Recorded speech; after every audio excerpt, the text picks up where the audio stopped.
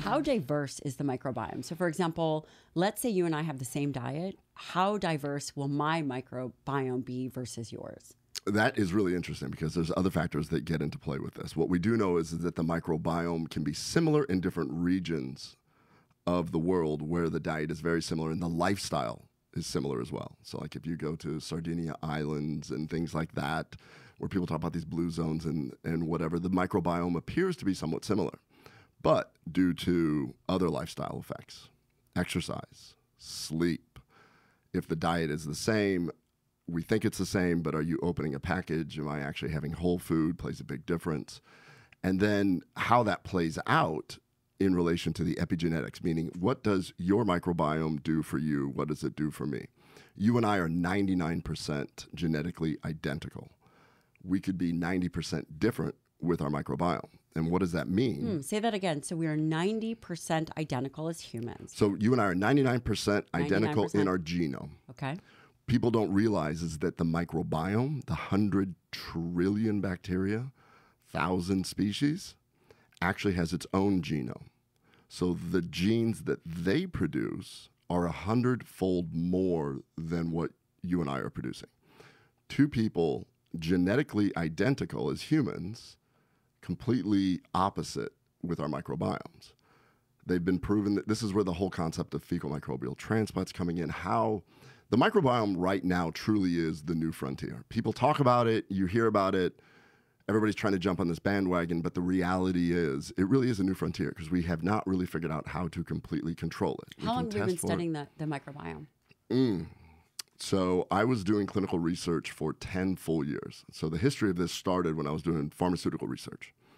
And it was at that time that the whole concept of bacteria creating some disease, meaning IBS, could be the root cause of all this.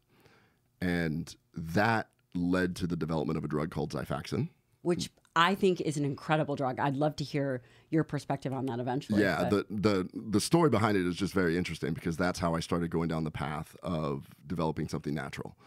Basically, when we were doing the research, they were going for FDA approval on irritable bowel with diarrhea.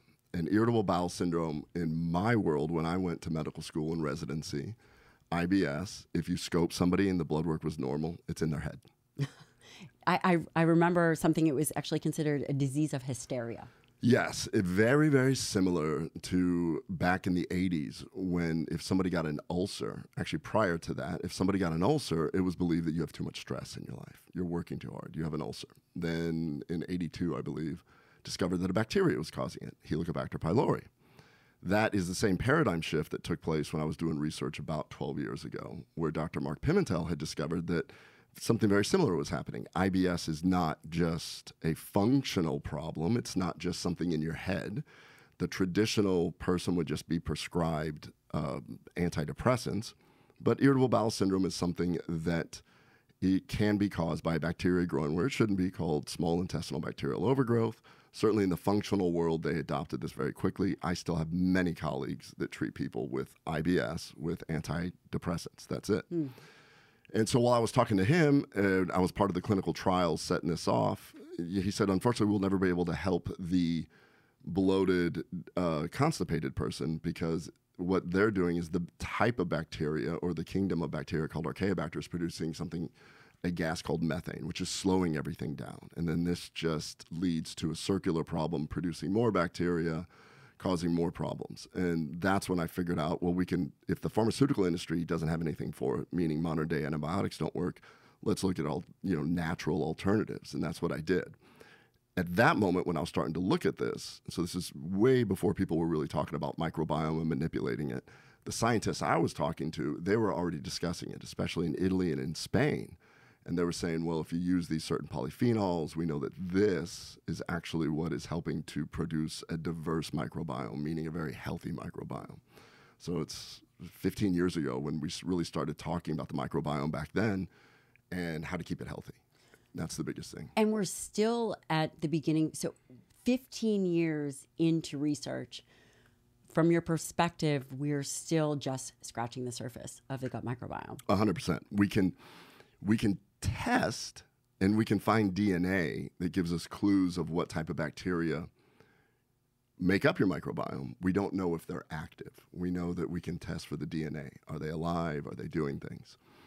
We do know that certain people with certain types of bacteria produce more beneficial metabolites. We know that if you have a narrow microbiome, which we're going to use the term dysbiosis for that. So the standard American diet's causing a lot of this.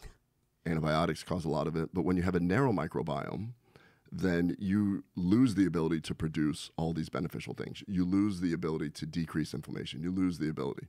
Equivalent in your book, when you have fat infiltrating the muscle itself doesn't have as much ability to produce all those beneficial things. And so when you have this narrow microbiome, we know that the best way to think about it is treat your microbiome well, it will treat you well. Keep your microbiome young, it will keep you young. Mistreat it, and it becomes almost a parasite. It actually starts hurting you. That's very enlightening. I have a few questions for you. For example, are we born with a certain microbiome? And if so, are some of us born with a more advantageous microbiome?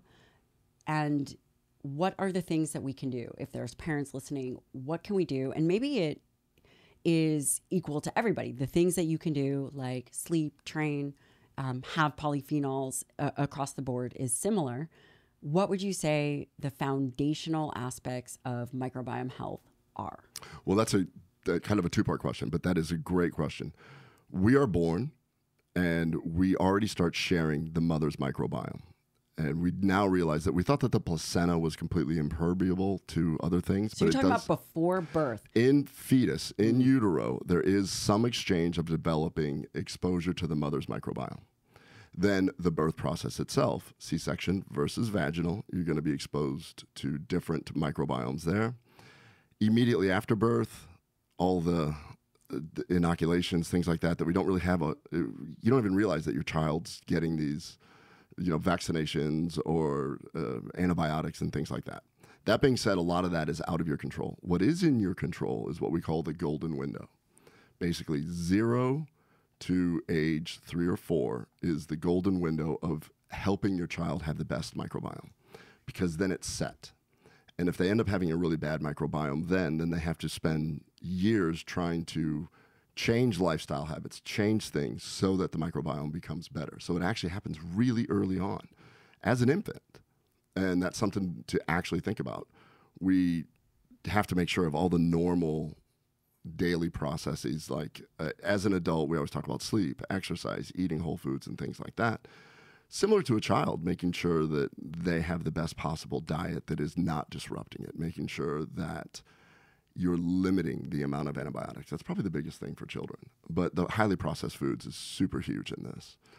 And all of this plays into the fact that when you have a healthy microbiome, you probably can tolerate a lot more of what life throws at you. Yeah. You're getting hit by whatever, pollutants, all these other things, but you could probably tolerate it a lot better when you have a healthy microbiome. If you look at a graph of obesity in adolescents. I was going to ask you. That was my next question. Yeah, and anxiety and even ADHD. It's fascinating because it just clips along very steadily. And then right around 1978, you see this obesity line start climbing.